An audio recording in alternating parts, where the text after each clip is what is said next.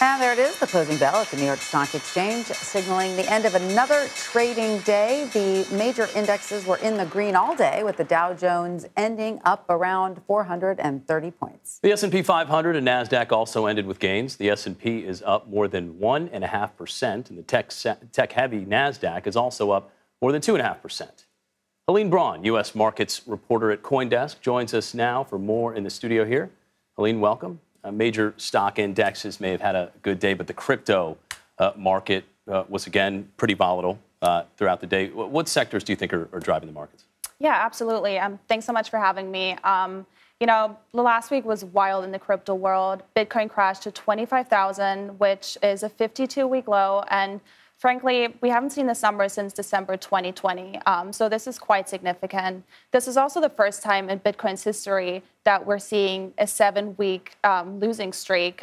So you can see the markets are really struggling right now.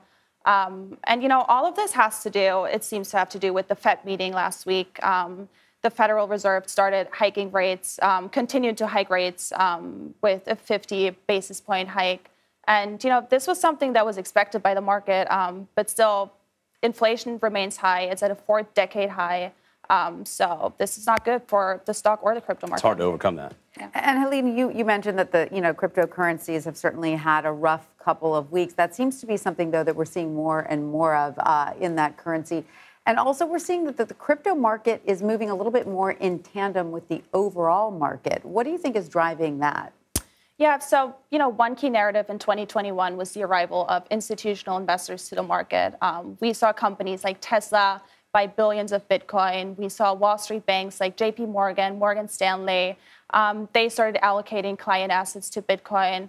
And back then, it really started a boom in crypto, and crypto's market cap increased by 185%. Now we're sort of seeing the other side of the coin.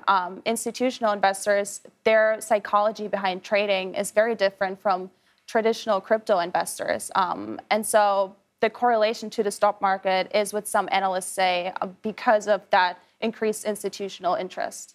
Yeah, and to that point, you know, a lot of the appeal early on for crypto was that it was separate from the stock market. It was something individuals could get rich from. It was new. It had somewhat of an underground feel to it. So what are some of the potential negative impacts of crypto now shifting to a more sort of corporate reliance? Yeah, so if we look at traditional crypto investors, they really are in crypto because they believe in the technology behind Bitcoin. They believe in the technology behind other cryptos, and they really, you know, want this new monetary system, let's say, to succeed. Whereas Wall Street banks, they're in it for the money. They sort of use crypto in their portfolio. They want exposure to crypto, and they treat it sort of like a tech stock.